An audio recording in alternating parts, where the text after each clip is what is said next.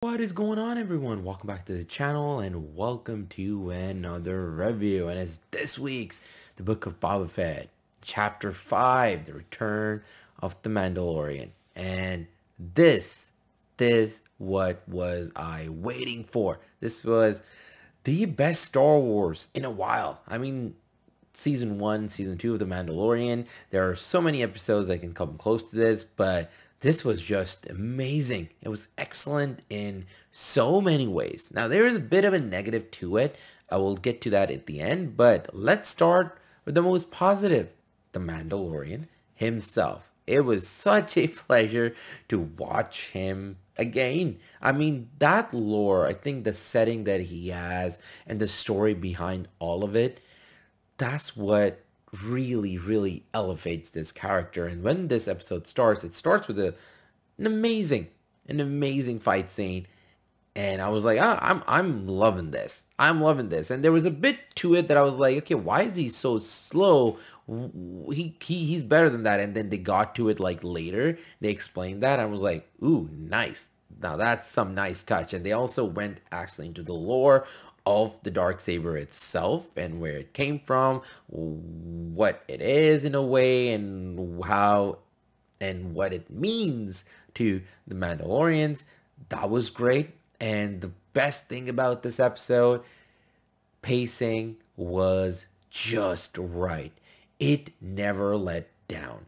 The dialogue, the comedy, there was, sprinkles of funny stuff in there, but it was just balanced out right. You never felt bored. And I think that was the greatest thing about this episode, is that compared to the Boba Fett part of the season, this episode just knew where it had to go. It never let down. It never slowed down. Even when there's dialogue, you want to hear the dialogue. You want to listen to it. You're really intrigued by it. It never let down in its action, and its either comedy touches, and its the setting itself.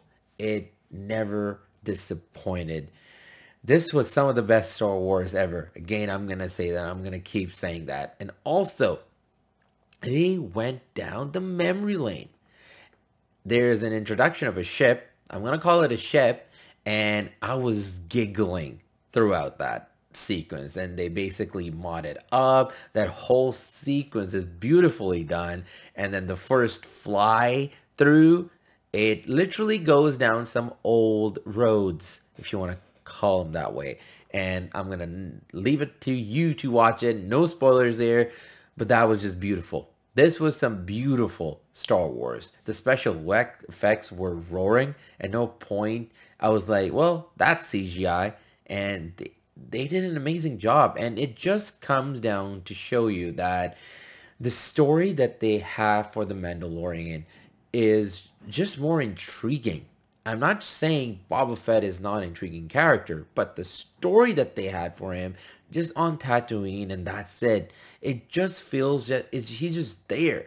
I mean, there were aspects of that story that were great, but it never went to those heights that the Mandalorian did. And that's the reason I was so in awe of actually watching him throughout the episode. And that's the other thing.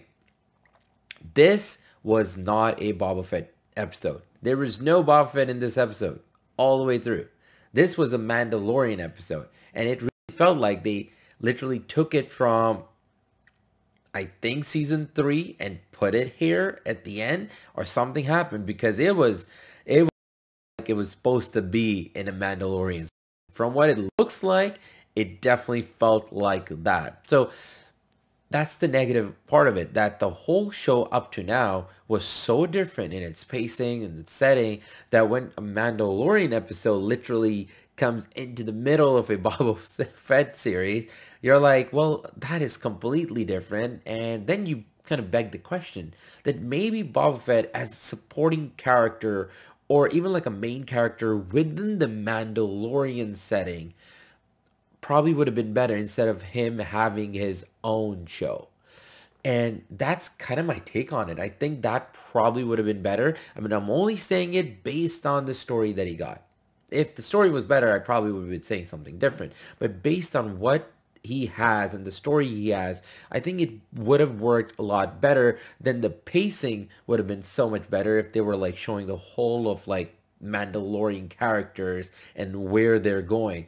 I think that kind of a show would have been so good. But as for now, this episode still is a 10 out of 10. This was some great, I would even call it cinema. It was amazing. From start to the end, it never let down. It never bored me. It always knew where it was heading, and it was just done right. So, what did you all think about this one? Are you excited based on what you saw today, or are you about to see it? Because I do think you should check this episode out, even if you haven't been into the Boba Fett series. This was some great. So leave a comment below, let me know. And on that, I want to say thank you for watching. Thanks for all the support.